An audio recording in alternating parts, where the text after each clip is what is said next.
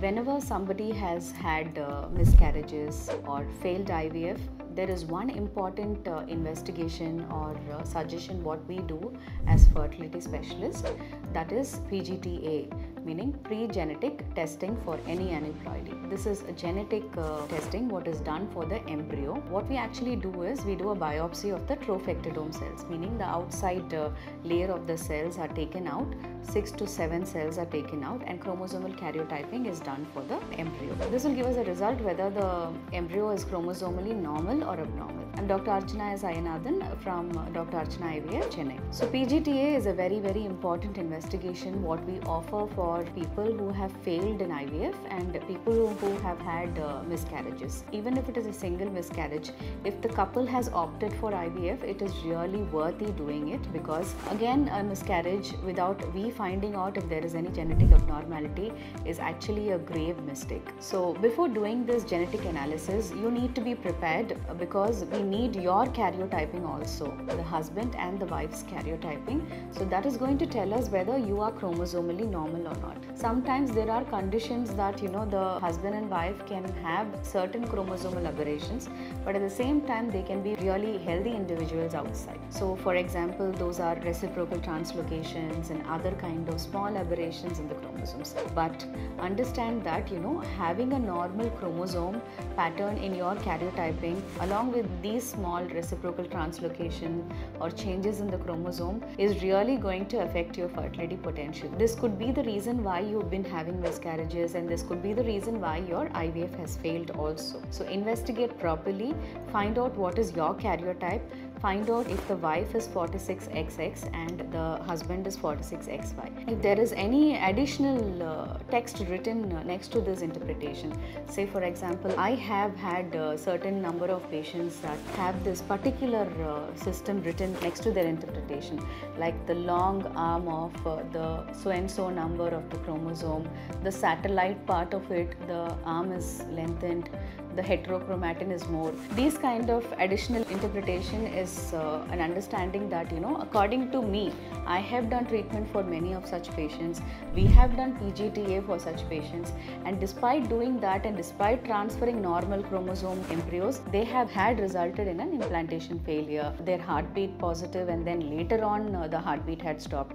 These kind of problems are what I have seen personally in my experience.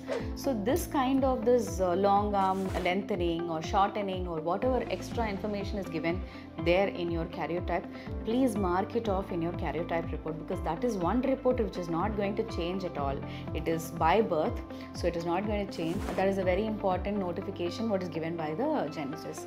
But they will also give you something in the comment saying that this is not going to affect your fertility potential. But as a fertility specialist, with all the retrospective data I have with me, after treating so many patients who have had these problems in their karyotype, so it has come to an understanding that this will definitely hinder in your IVF results. It might cause implantation failures and it might cause a pregnancy loss also. So when you have such conditions in your karyotype, what do you do next? See, simply saying it must be either a karyotype which is abnormal for either the husband or the wife, or the couple must have had implantation failures, or the couple must have had miscarriages before. When you are going through something like this, you need to opt for this pre-genetic testing for aneuploidy. So this testing will let us know whether the chromosomes are normal or abnormal. So for a normal chromosome, they will tell us it is euploid. For an abnormal chromosome, they will tell us it is aneuploid. When they are telling it is aneuploid, we will have an additional information written over there calling mosaic. We will have an additional information written in the remarks, that's nothing but mosaic. When they say mosaic, they will categorize it as low mosaic, high mosaic. So some people do transfer these low mosaic embryos, because low mosaic embryos have a chance of having a good genetic predisposition later and do have a chance of becoming a live birth.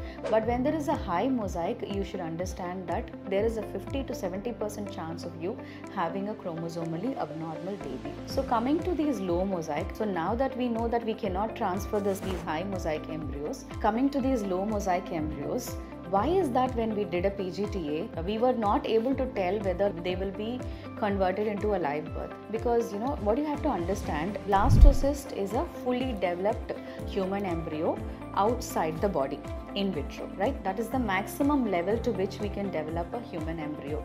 But we also need to understand that after the day 5 also, God does so much to these embryos. There is a lot of autocorrection happening inside the embryo. There are a lot of genetic corrections happening. This happens for a period of 8 to 9 days after fertilization. But whereas we do a biopsy of blastocyst, because that is the highest level where we can develop these embryos to, we still do not have a chance of developing any human embryo to 8th or 9th day.